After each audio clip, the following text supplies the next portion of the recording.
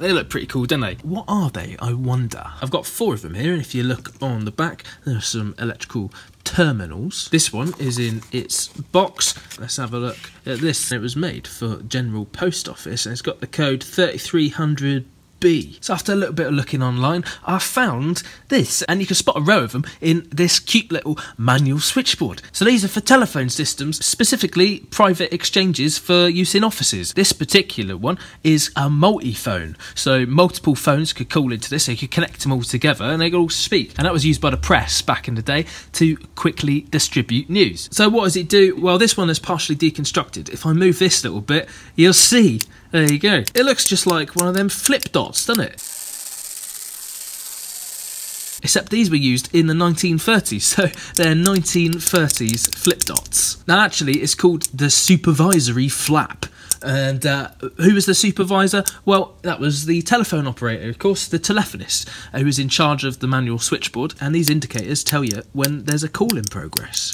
But of course they didn't work like this with me doing this with my finger. They worked automatically with the electronic terminals that come in the back here, and they switched themselves electromechanically. So let's give it a go. Let's try and get some of these working, shall we? The good thing with electromechanical stuff is normally it's pretty simple. That's why it's quite reliable. So there's probably not too much wrong with these. This one is pretty much as close as you're going to get to a new old stock one. It's even got this little bit of fabric that it travels with that stops the flap rattling all around. See, if I open it up here, this little bit of fabric is held down by this outer cover, and that stops the armature moving up and down. There's also a separate little glass lens that goes on there and is held in place by this. You may remember these electromechanical doll's eye indicators that do a similar job in my other big manual exchange.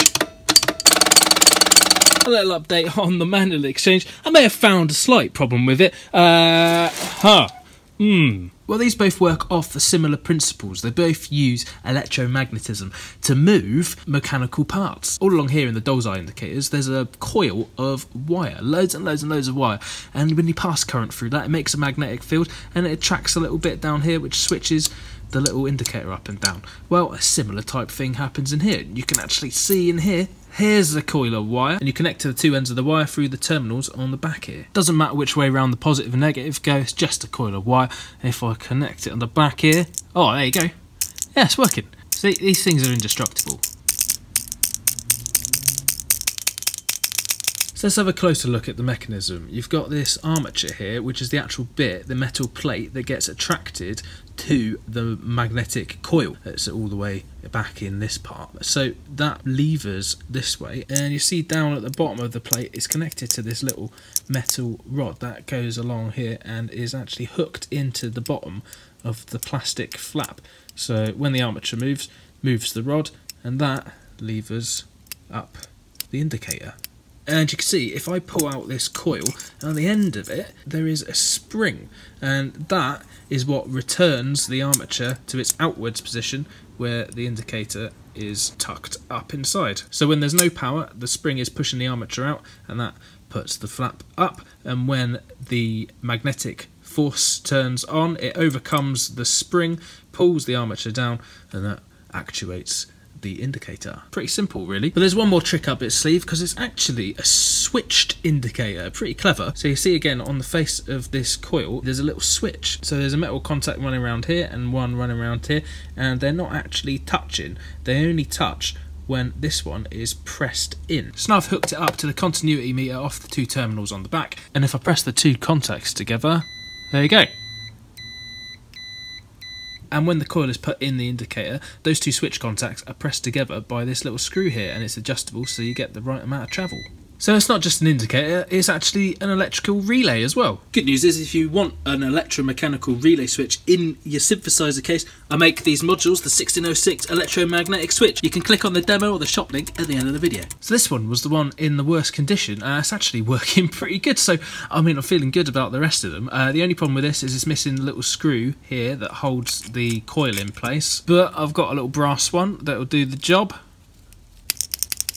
Here it is hooked up to the power and the meter, and now if I turn it on, there you go, working perfect. Even the same colour as the Flipdots, and it's just funny looking at old black and white photos and not quite realising that, yeah, in the 1930s they did have neon yellow stuff. Okay, we've got another one hooked up. Let's see if this one works. Oh, pretty good, but not working on the little switched contacts. I need to open it up and adjust that screw, I reckon. Oops, there you go, bit of a dirty lens. I do actually have some spares, so we might swap that one over. Okay, I'm going to turn the power on. We'll see if it pushes down the switch.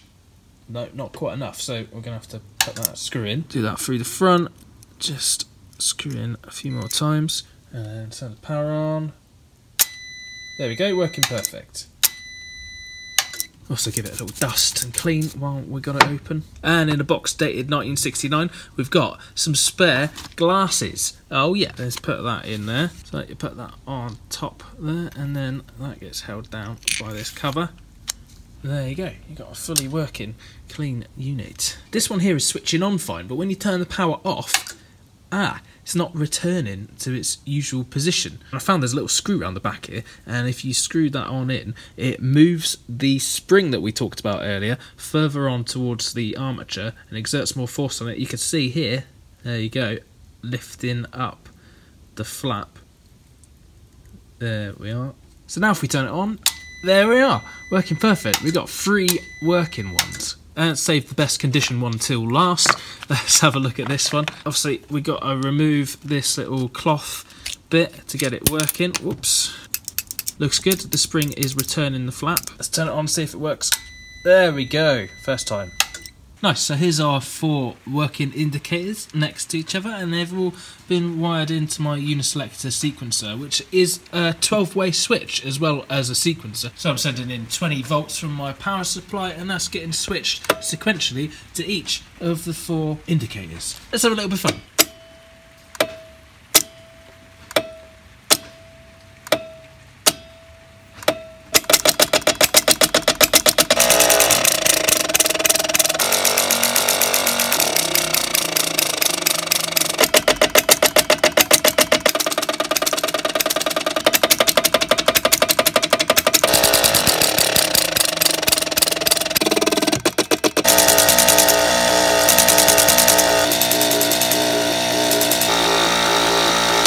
Now I haven't made use of the switch contacts. I want to save that for another video because we can do that with these as well. So I'm going to do some interesting stuff with that, maybe something a bit musical. And I got a whole backlog of old vintagey stuff that would be fun to play with. And I do videos much more than is on YouTube about all these kind of things on Patreon. Just this last week I did a half-hour video just for Patreon members on these amazing electromechanical selectors from telephone exchanges, uniselectors and 2-motion selectors. Incredible mechanisms, very clever people who dreamt up this stuff. So if you want to support the channel and you want to get some more cool stuff, Patreon is the place to go. And look, we've got a teleprinter in the workshop as well that needs to be restored. Oh, sorry, 2 teleprinters. No, wait, 3 teleprinters. Oh, there's one under here as well. Yeah. All right, cheers. Thanks for watching.